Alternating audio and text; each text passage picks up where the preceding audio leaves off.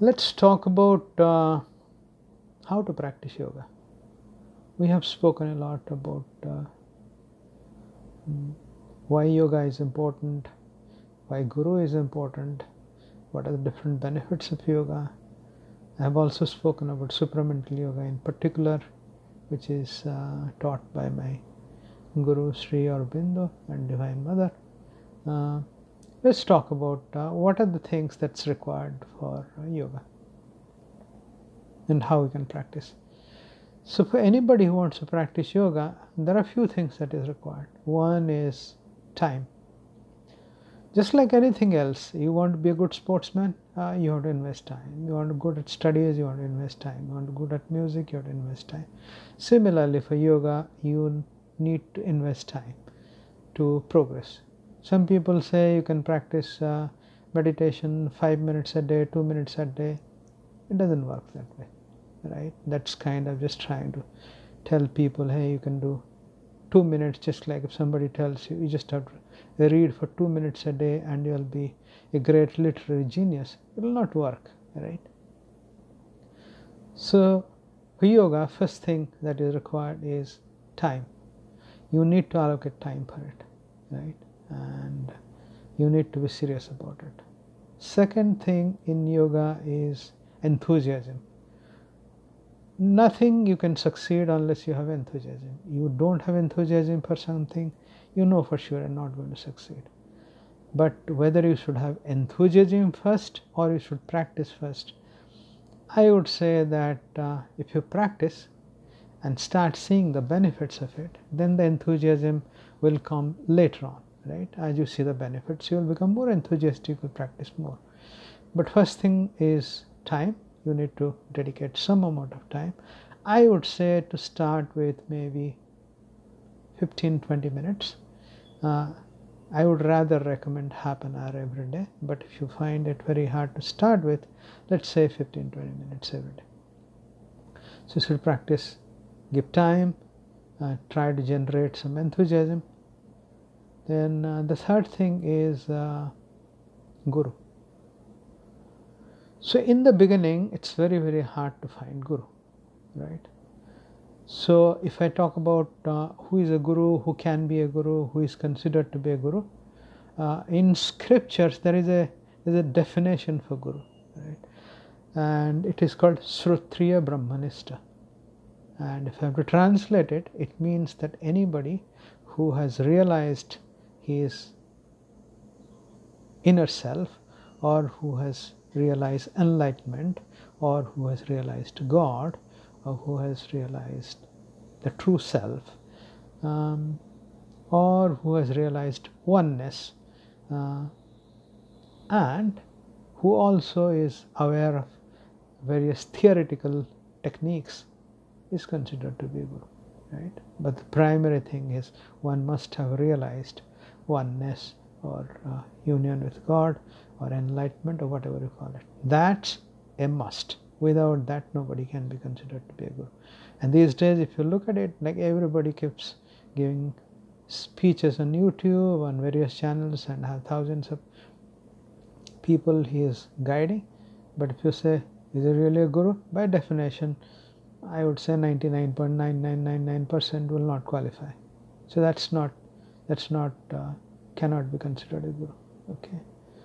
So that is why in Hindu traditions, in Indian traditions, there are many things. There are called acharyas. That means the person who you can emulate. There are people who are teachers. But Guru is something which is combination of two words, Gu and Ru. So it means somebody who can take you from darkness to light. So it requires somebody who is really, really enlightened person who is self-realized. And those people is very, very hard to find. So what should we do then?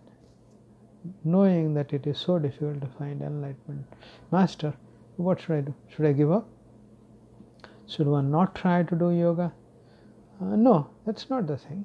So the starting point is always, there are many various yoga literatures, right? So there I'm coming to the point number 4. The fourth thing is scriptures and books. So what are considered scriptures? Scriptures either books written by or the spoken words of enlightened master.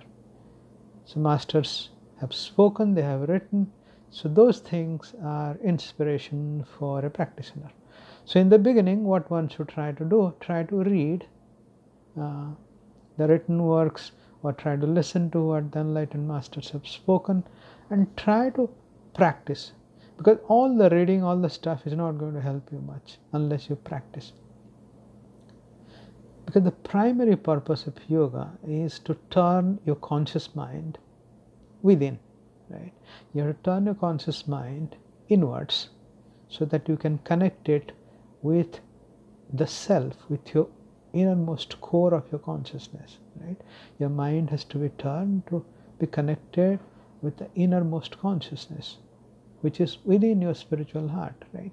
So once that connection is established, one realizes that one is immortal, one is all blissful, and one has infinite potential within oneself. So all those experiences or realizations happen when the mind or the conscious mind gets connected with the inner self, right? And that is why one practices yoga. But the point is that these four things, time, one of the most important things, you have to allocate time. You have to generate some level of enthusiasm. You have to find a guru. And if you're very lucky, get a guru, then you are very fortunate. But if you don't have a guru, the best thing is to read the scriptures, written words of enlightened master. Okay? Or many enlightened masters. But you have to stick to one who you can practice. If you read a lot and if you try to practice all kinds of stuff, maybe it will be very hard. So you have to stick to one set of practices and go to the deep, go deep into the practice, so that way you can realize. Okay, so that's the starting point.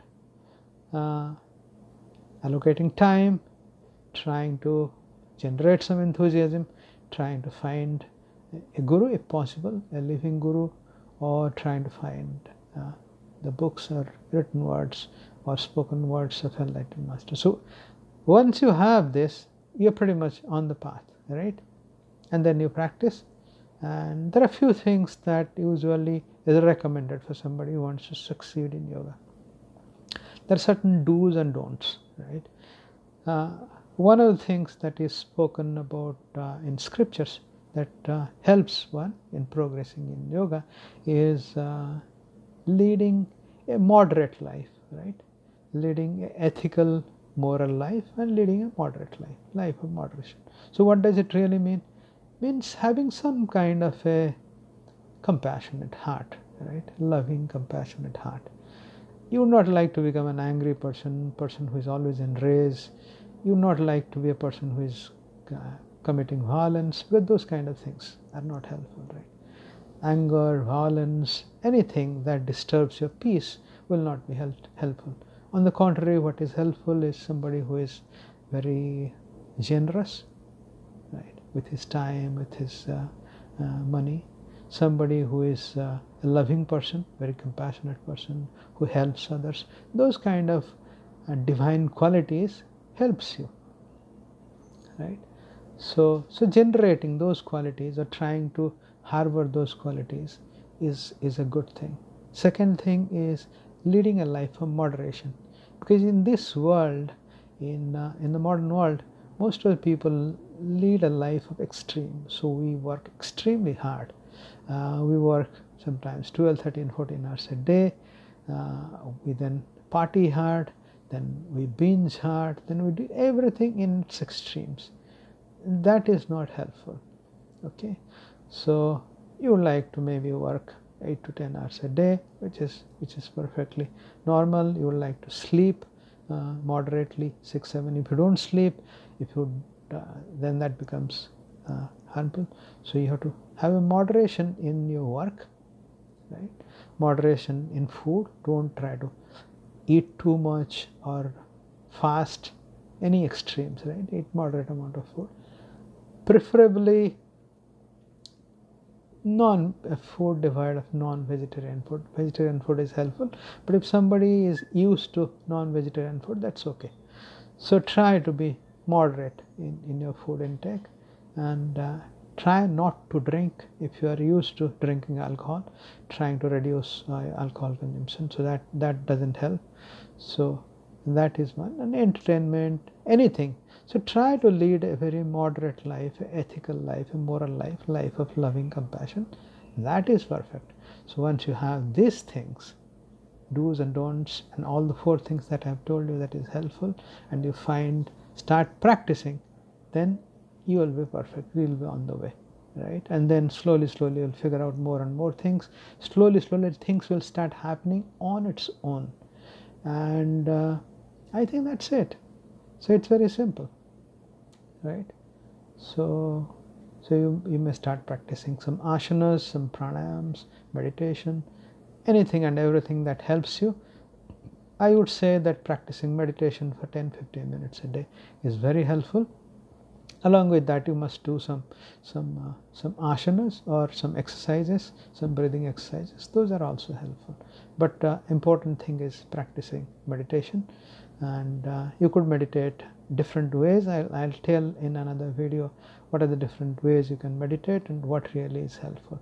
I think one of the things that helps a lot of people is trying to keep the picture of your deity or guru in your heart, and focus on his image within your heart. Close your eyes and start focusing on him. That is very, very helpful. Okay, that is all for today's video. Thank you all for watching.